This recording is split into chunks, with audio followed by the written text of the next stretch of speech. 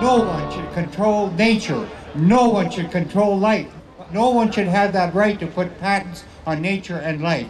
As long as my wife and I have life within us, we will always go down to fight for the rights of farmers, always to be able to use their seed from year to year.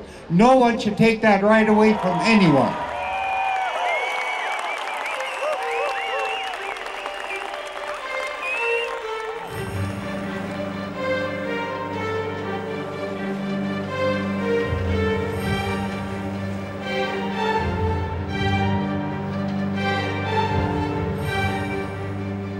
This is what the judge ruled.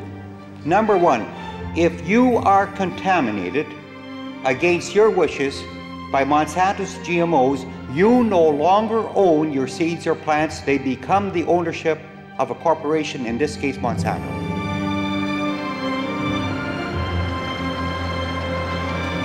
He also ruled we were not allowed to use our seeds or plants again. He also ruled that all our profit from our 1998 canola crop goes to Monsanto.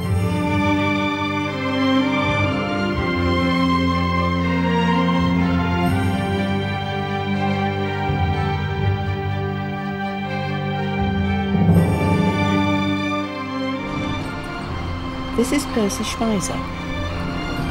In 1997, his life changed forever. He found himself in a struggle for survival against the giant agribusiness Monsanto. Just a year before.